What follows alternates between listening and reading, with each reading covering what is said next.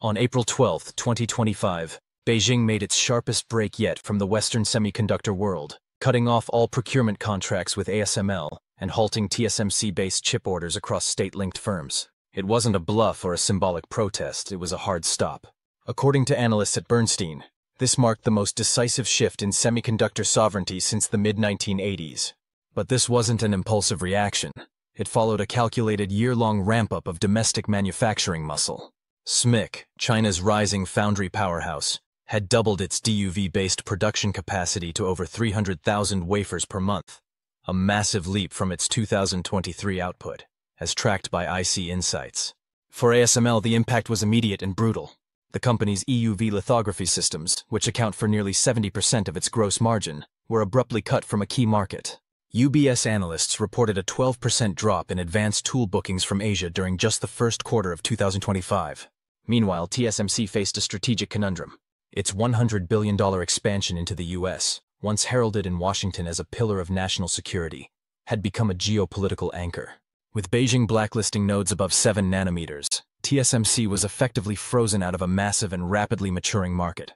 But what truly sent shockwaves wasn't the decoupling itself. It was that China seemed entirely ready for it. And what they've built in the shadows could render Western sanctions irrelevant. When the U.S. first cracked down on Huawei in 2020, cutting off its access to TSMC's leading nodes and ASML's EUV systems, it triggered a forced innovation cycle so intense that Credit Suisse would later call it the costliest in modern tech history. Within just 5 years, Huawei and Smick fought their way back. The Mate 70 Pro, launched in 2025, ran on a domestically produced 7nm chip built using only DUV lithography and self-aligned quadruple patterning. There were no foreign tools, no imported wafers. Tech Insights analyzed the chip in February and found a transistor density about 17% lower than Apple's A17 Pro, but functionally it held up, especially in AI inference benchmarks. Soon after came the Ascend 920C, Huawei's answer to NVIDIA's H100.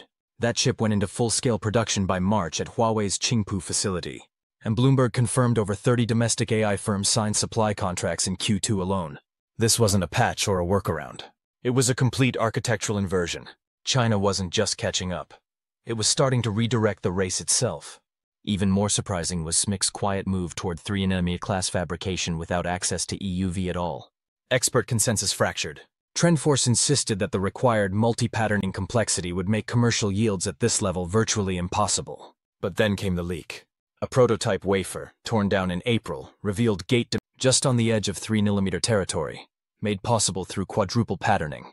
The process was slow, expensive, and inefficient by Western standards. Yields hovered at 40% and production time had tripled. But Beijing didn't care. Efficiency wasn't the target. Volume and resilience were. With state subsidies absorbing losses and domestic demand locked in by massive AI and defense procurement, Smick didn't have to be profitable in a capitalist sense. It just had to be strategically viable. Morgan Stanley's March report put it bluntly. China doesn't need to match TSMC's cost structure. It only needs to scale a good enough alternative faster than the West can sanction it.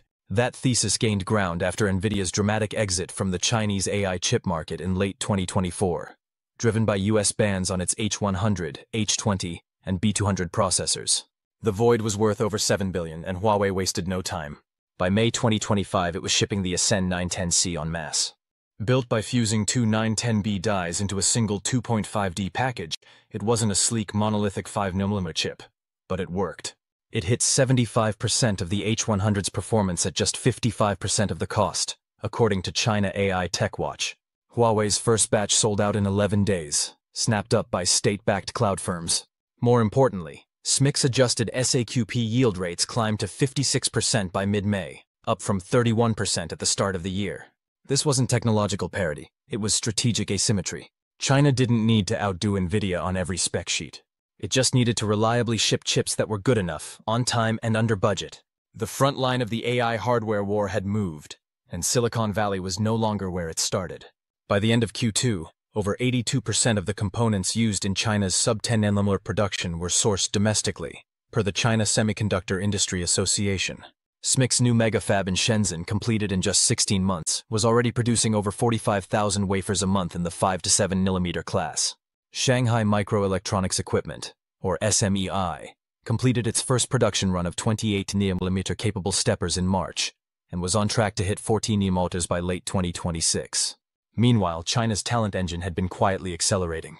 Over 1,500 engineers from TSMC and UMC had crossed the strait since 2022, lured by contracts offering more than double their previous salaries. Under the oversight of SASAC, Beijing's $47 billion semiconductor fund was restructured in 2024 to prioritize vertical integration over global interdependence. The logic is now clear. This isn't just about chips. It's about reshaping the global order. China is no longer waiting for permission to compete. It has built a parallel semiconductor ecosystem under pressure, in defiance of sanctions, and by the look of things, it's only ASML has long stood at the center of the chip-making universe. Its extreme ultraviolet lithography machines, powered by German Zeiss optics and Japanese photonics, are the cathedral tools of the digital age. No chips at 3nm, 2nm, or beyond without them. But while the West built this dominance on tight alliances and precision tooling, China's strategy has been different. Slower, quieter, methodical, and now it might be working. In February 2025, everything shifted. A leaked internal document from China's State Key Laboratory of Laser Technology landed on analysts' desks like a thunderclap. A blueprint for a next-generation EUV light source. Not ASML's LPP, laser-produced plasma, but something entirely different. A laser-induced discharge plasma system. LDP. According to the leaked specs, it doesn't just tweak the architecture. It reimagines the physics. The claim? A 90% reduction in power consumption. A complete bypass of ASML's complex, inefficient tin droplet dual laser system, where only 0.1% of energy becomes usable EUV light. Instead, a two-stage process, low-power ionizing laser, followed by high-current discharge, producing plasma and EUV emission with up to 8% efficiency in lab conditions. That's not an improvement. That's a leap. Applied optics. Beijing reported EUV generation at 13.5 nanometers, matching global standards, with efficiency up to 8 times higher than current Western systems. Lab results, yes. But if scalable, it renders ASML's $170 million EUV machines obsolete. One leak, and suddenly global capital flows began to shift. But here's the real question. Is China just drawing blueprints, or building the future? ASML's EUV process, for all its brilliance, is also a power-hungry monster. One fully loaded EUV line pulls as much energy as a small town, 200 American homes worth per month. That's the cost of vaporizing tin at 50,000 laser pulses per second, bouncing photons off mirrors with sub-nanometer precision, and dealing with the constant degradation of optical components. Just 20,000 wafers, and a mirror needs replacing. But China's LDP approach? It bypasses the tin. No vaporization. No thermal nightmare.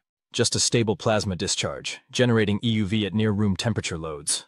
Chen Wei, a former Zeiss engineer now consulting for Asia Lith, didn't mince words. If this works at scale, he told Bloomberg, it destroys the energy versus precision trade-off we've lived under for 15 years. ASML went silent. But in April, they quietly slashed their 2025 EUV shipment forecast by 18%, citing regional procurement uncertainties. Internally, they're already redesigning their light source architecture. Not because they want to, because they have to, and the timing couldn't be worse. TSMC's Arizona fab, the centerpiece of U.S. semiconductor reshoring, sits exposed. It's not just a $6 billion project. It's a political gamble. Joint production agreements, national security clauses, Washington calling the shots, neutral market logic, dead on arrival. ASML, too, is feeling the squeeze, sitting between Dutch export regulators, U.S. geopolitical pressure, and a shrinking customer base in Asia. Q1 2025 told the story in numbers. TSMC's foundry utilization dropped to 76%, down from 89% a year earlier. Why? Chinese contracts walked away. Canon, meanwhile, seized the vacuum. Their newly commercialized FPA 1200 NZZ-2C deep UV system, non-aligned, less restricted, quietly shipped 27 units to Southeast Asia. ASML's grip isn't broken, but the walls? They're crumbling. And what's worse than China leaving the table? Everyone else filling its seat. But let's not oversimplify. Building an EUV machine is hard. Running one at 30,000 wafers per month with 95% uptime? That's the Everest. China's LDP still faces brutal engineering realities. Like mirrors, multi-layered molybdenum silicon stacks with reflectivity tolerances under 0.2 nanometers. Or metrology. Tools for mask alignment still struggle to hit sub-angstrom calibration. Tokyo Electron said as much in April. China's tooling isn't there. Not yet. And then there's photoresist. Giwa Chemical and other domestic suppliers haven't cracked EUV-compatible polymers that can hold yield variance at industrial scale. Even if the light source works, synchronizing with etching, deposition, inspection, that integration challenge remains a dragon unslain. And yet, a $9.3 billion funding package across 4 pilot lines says one thing clearly: Beijing isn't testing waters, it's building bridges. As tech strategist Lisa Chow put it, China has proof of concept. What it doesn't have is repeatability under pressure. But the timeline? That can collapse. Just ask anyone who said Huawei couldn't make a 7nm chip until it did. So let's stop pretending this is abstract. If China cuts the cord from ASML and TSMC and builds something cheaper, cleaner, more efficient, what happens to the global tech stack? Because everything, AI, quantum computing, next-gen military systems, depends on who controls the light source. Right now that's ASML, but what if Beijing just cracked the bulb? The blueprint? That was the first crack. The next move? It's already being built. Quietly, relentlessly, behind doors no one in the West can open. So here's the question. If China makes EUV obsolete, who rewrites the rules of war, wealth, and power? Drop your answer in the comments.